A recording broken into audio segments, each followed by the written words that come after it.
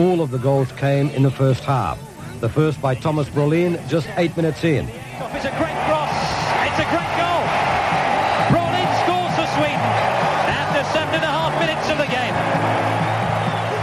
Then Mild hit the second on the half hour. Quickly, now here's a goal for the Swedes. It's 2-0. Hakim Mild scores. This time a starter, not a substitute, gave them a 3-goal cushion in the 37th.